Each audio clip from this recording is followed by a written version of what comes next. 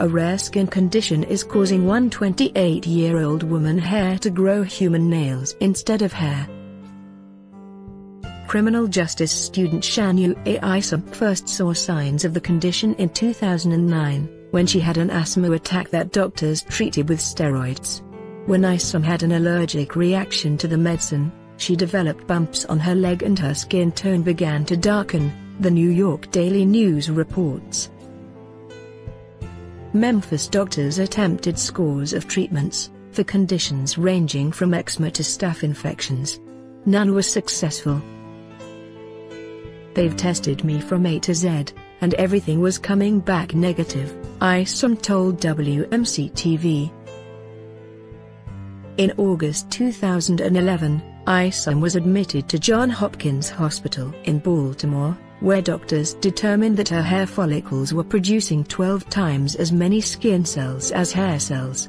This meant that her hair follicles were producing nails, instead of hair.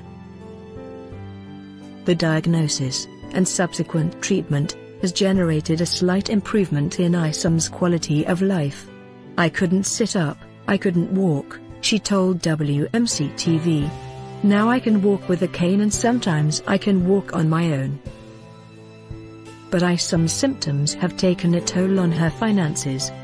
Her state-issued insurance does not cover her specialist care, and only covers 5 of the 17 medications needed to treat her symptoms. Her medical bills have already reached $250,000, the Daily Mail reports.